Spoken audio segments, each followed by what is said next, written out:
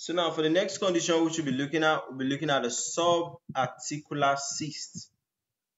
Now subarticular cyst is more popularly known as what? Subchondral cyst, or you would say subchondral bone cyst. Still the same thing. Okay, so it just simply means that there's a cyst here. All right, so we get to look at the definition, we get to look at the causes, we get to look at the symptoms, the diagnosis, and treatment of these conditions. Okay, subchondral cyst, subchondral bone cyst, subarticular cyst, the same thing. Okay, so we said that what a subchondral cyst is also known as a subchondral bone cyst. It's a fluid-filled sac that forms within the bone under the cartilage in a joint.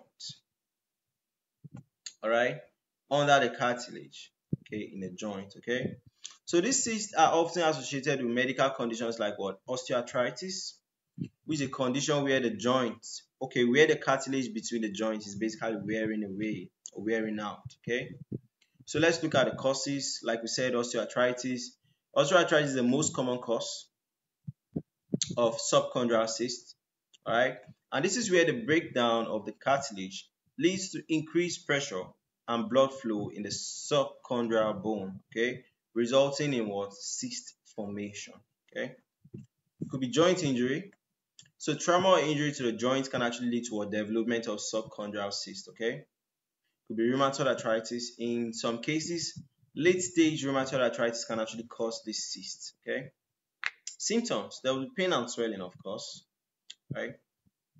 Okay, you see them on x-rays. Okay, so the cysts themselves may not cause symptoms, but they can contribute to joint pain and swelling. There will be limited joint flexibility. So the presence of cysts can actually limit the range of motion in the affected joint. Okay, then grinding sensation.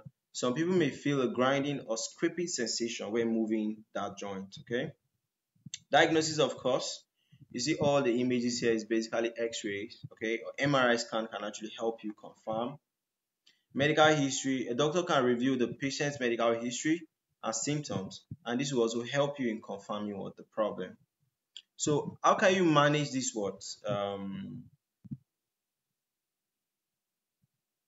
osteoarthritis? Okay, one thing is, if it is osteoarthritis that is causing it, then focus on osteoarthritis. If you treat the cause, the disease will go away. Okay, so you manage it. Then aspiration. So in some cases, the fluid from the cyst may be drained just to relieve the pressure, okay, and pain. Surgery.